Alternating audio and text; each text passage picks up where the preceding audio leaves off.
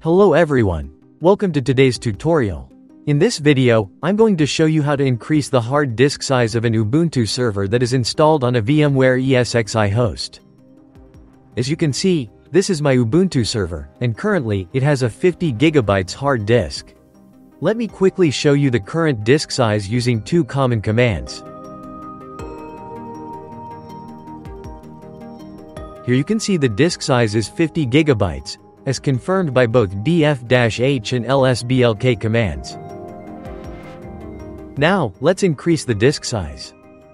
First, we need to go to the VMware ESXi host, where the server is running. In the VM settings, I'll increase the hard disk size from 50 GB to 100 GB and then save the configuration. Now, I'll reboot the Ubuntu server to apply the changes. After the reboot is complete, we still need to resize the disk from the operating system level. Once the server is back online, log into the Ubuntu server and let's use the cfdisk command with root privileges to resize the partition. This will show the available devices and their details.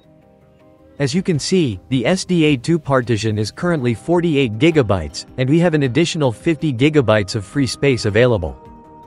I'll now resize the SDA2 partition using the remaining free space.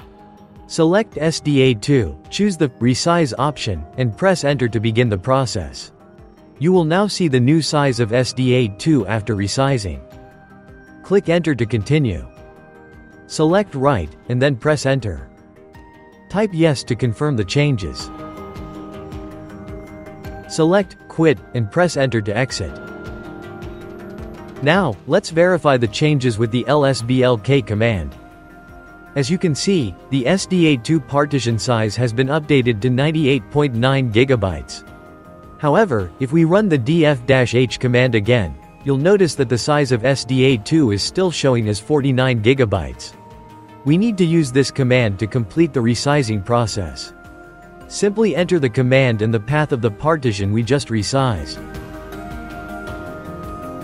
Please use root privileges to apply the changes. Now, if we run df-h, you'll see that the partition size has increased, and the changes are fully applied.